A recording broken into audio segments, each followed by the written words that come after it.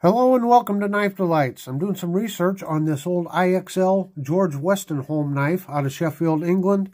I haven't got it identified yet, but look at how somebody used this knife and loved this knife. It's sharpened down to a needle there. We've got a broken blade there, and then there's a nail file here. Not sure if this is bone or wood, and it's got that nice long, narrow inlay there. Anyway, I'll be doing more research on it and doing a full review of this knife, so please join me here on Knife Delights. And as always, to help the channel grow, please hit that like and subscribe button.